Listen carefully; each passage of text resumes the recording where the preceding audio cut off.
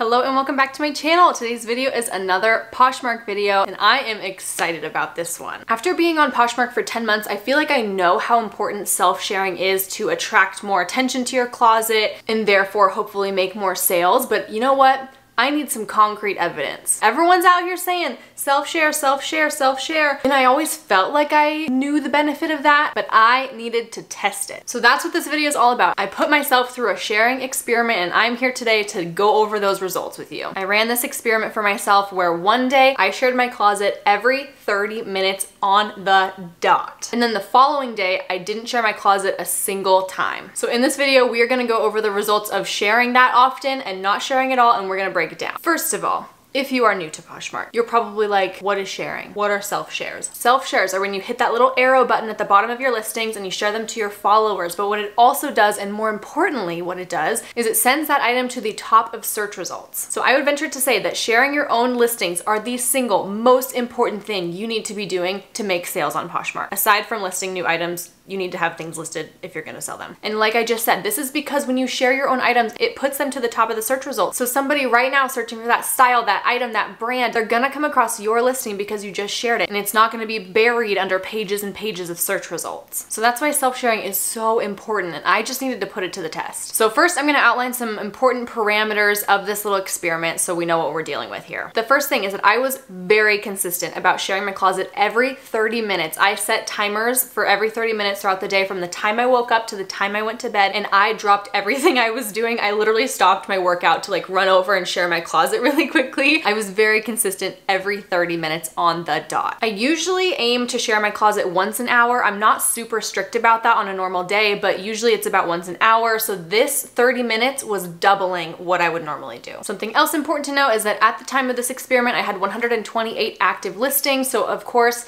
if you have a massive closet, sharing every single 30 minutes is gonna be a major commitment. But for me, it only takes me between like 2 and 3 minutes to share, so it didn't feel that crazy for me to do. The hours that I was working with, I shared my closet for the first time at 9 a.m. and I shared it for the last time at 10 p.m. That's because those are the hours that I was awake and functioning. I wasn't gonna do like a 24-hour experiment or anything like that. So 9 a.m. to 10 p.m. and it's important to know that that is in mountain time. So later in the video, I'm gonna be breaking down the results like hour by hour. It's important for you to know what time zone I'm in so you can take those hour by hour sections and apply it to what that means for you and wherever you're living in the country. Another thing is that I did not list a single new thing for these 2 days because I didn't want anything to potentially impact the amount of activity or traction I was getting in my closet. I know sometimes when you list something brand new, that brings a whole bunch of new eyes onto your stuff. So I just wanted to eliminate that as a factor, and I just wanted to focus on the sharing. A little disclaimer right here, and something that may or may not be impacting my results, is that the day that I shared every 30 minutes was a Sunday, and the day that I shared nothing at all was a Monday. That's because I'm working now, I'm a substitute teacher. I can't be consistent about sharing my closet during a weekday. So keep in mind that there's obviously a chance that the app was more active on the weekend than it was during the week, and that could have impacted some of the results I got. My earrings are just flying all over the place. Okay. Although I will note that since the NFL has been back, Sundays have been so slow for me. I've noticed that. Like, Sundays are so hard to make sales for me lately. I don't know why. So that's why I chose the least active day of the weekend, I guess. Okay, and last little thing before we get to the numbers is that I measured the success of this experiment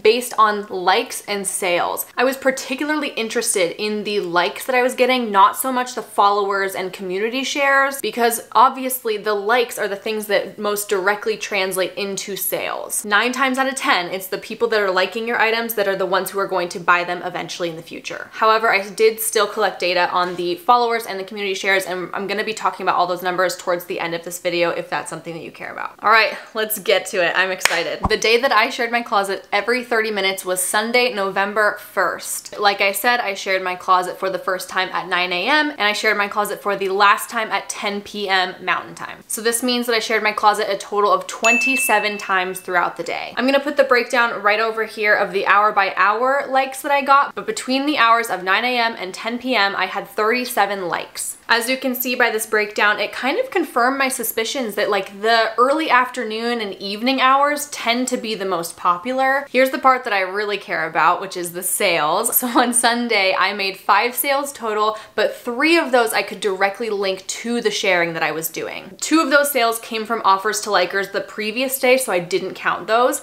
So I'm saying saying that on Sunday I made 3 sales as a result of this sharing strategy. 2 of those sales were from people who liked things that day and I sent them an offer and they accepted it. And one of those was a full price sale on a sweater that I have had, get this, I've had this sweater, this American Eagle sweater, I'll show it later in the video, since January 4th. Of 2020. It was the first item I listed in my Poshmark closet and it sold full price on Sunday. The reason I'm connecting that potentially to the sharing is that because whenever you're sharing, it's at the top of the search. So whoever is searching for a warm, cozy sweater for the winter, mine's coming up at the top. It's right there. And she chose to just hit the buy now button and it's hers. Because I was sharing it so often, it wasn't pages and pages deep and she didn't have to search that hard for it. All right, let's move on to the day that I shared nothing. This was Monday, November 2nd. So I did not share at all since 10 p.m. the evening of the 1st until this morning, the morning of the 3rd. So that entire day of the 2nd, the whole 24 hours of November 2nd, I did not share a single thing. But for the purposes of this video, I'm kind of blocking out that 9 a.m. to 10 p.m. time frame, and I paid close attention and tracked the data on the likes, the follows, and the community shares just to kind of mirror that data from Sunday. So clearly the number of times that I shared was 0 throughout that time frame. I'll put the breakdown over here for Monday, but the total number of likes that I received from 9 a.m. to 10 p.m. was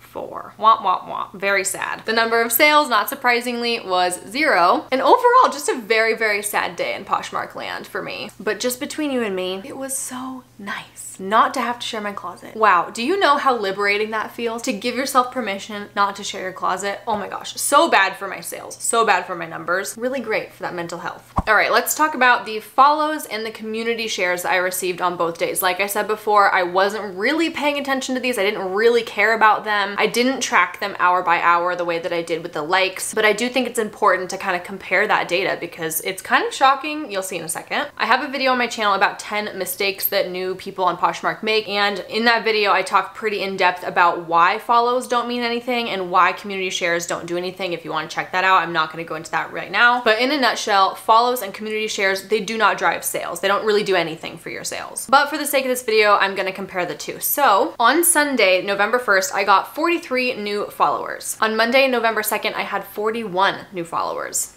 That's very interesting to me. On Sunday, I had 189 community shares, meaning people shared my listings. And on Monday, I had 14 community shares. So very dismal over on Poshmark. Like those poor notifications, I would just refresh like every hour, nothing new would come in. So here's what's interesting, and here's what caught my attention immediately, is that I got nearly the same number of followers on both days. And this confirms my suspicion and it confirms my beliefs that followers mean nothing, because new Poshmark users are automatically assigned to Poshmark ambassadors like me, so I'm gaining followers all day long at virtually the same rate without any effort on my part. Now, the number of community shares was drastically different, and when I saw that, I was thinking, okay, some people might be able to argue that I got a lot more likes and more sales on the day that I had more community shares, right? Like, who's to say that it was because of my shares and not their shares that I was making sales? I was really curious about this, so I did the painstaking work of going back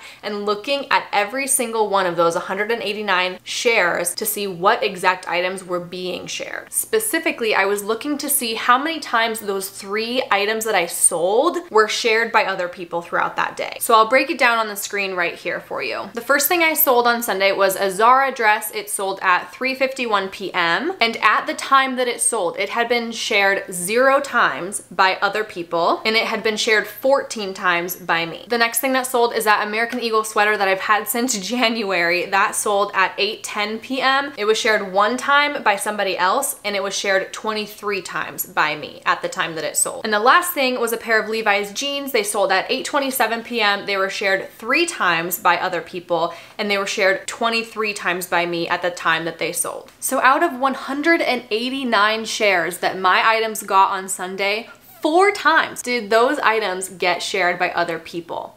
So for me, it's really hard to attribute those sales to community shares and not self shares, considering community shares don't do anything for the search results of your listings. Only you can put your listing to the top of search. So I kind of feel like it was my own shares, not theirs. But in conclusion to this little experiment, into this video, is that I truly, truly believe that self shares are so important for driving traffic to your closet and therefore accumulating likes on your items that can then be turned into sales. Like I said, I feel like I definitely already knew this, and I've been told this time and time again from other people in the Poshmark community, but this absolutely, without a doubt, really confirms it for me. I definitely believe that self-sharing is the most important thing you can be doing right now, this moment, to make a sale. So if you are new to Poshmark or you're thinking about signing up, you can use my code. It's Hannah's Closet 12. You get $10 off your first purchase, and I also get $10 which I can put back into my business, which I am so thankful for. I hope this video was helpful, and I hope that you can drive some sales with this. Thank you so much for watching. I really appreciate you, and I'll see you in my next one real soon. Go share your closet.